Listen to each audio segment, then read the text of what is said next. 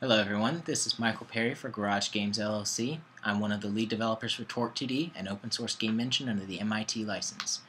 At the time of this video recording, Torque2D has been publicly available on GitHub for less than a day. While the news continues to spread and people start investigating the engine, I thought I would create a very brief getting started video. In this video I will not be covering all the features, toys, and plans for Torque2D.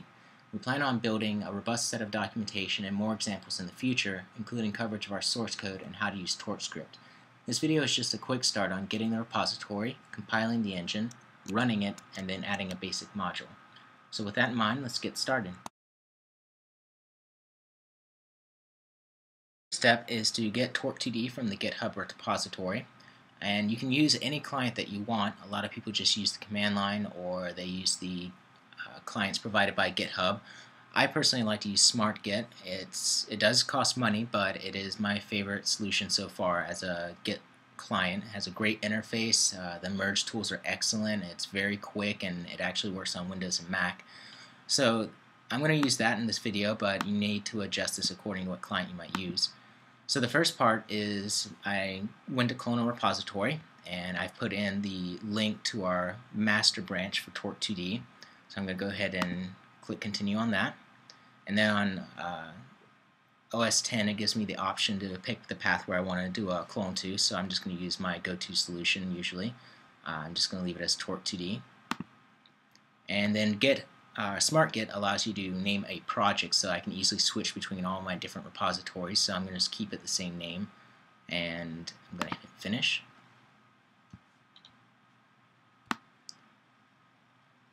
So as you can see down in the bottom right, it's cloning, and it's a really small repository, and I'm downloading it fairly quickly, so it won't take long at all. But while that's going on, I'll switch over to an existing repo I've cloned.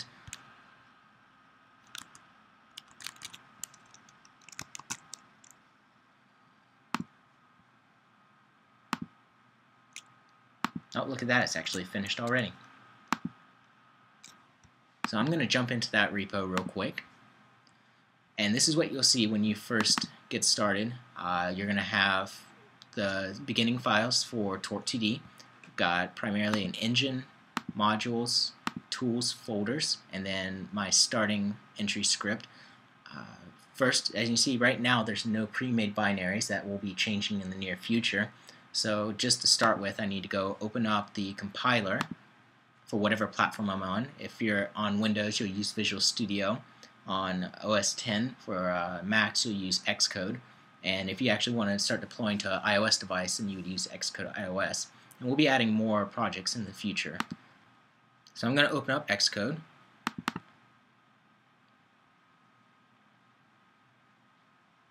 And it's going to start off large, so I need to resize it real quick.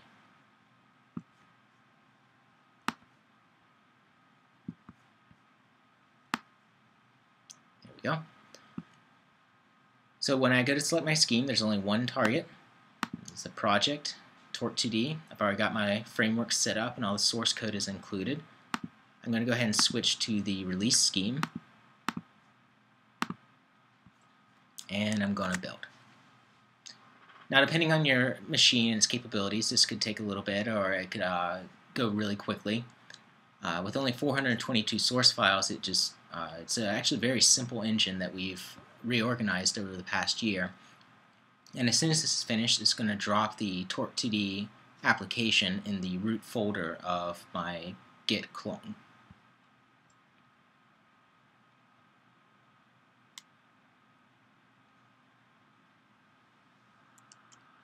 And it should also be noted that the Xcode projects, if you happen to be a user of AppCode, which is a third-party compiler and IDE for OS 10 and iOS deployment, these will work just fine with it as well. And I actually usually use that for my development. For now, just for the sake of trying to stay with what you all might be using, I just open up Xcode. So I've compiled, and now I'm ready to start using the engine. As you see, I've got my Torque2D application here. And next thing we're going to do is just look at some of the default examples and toys.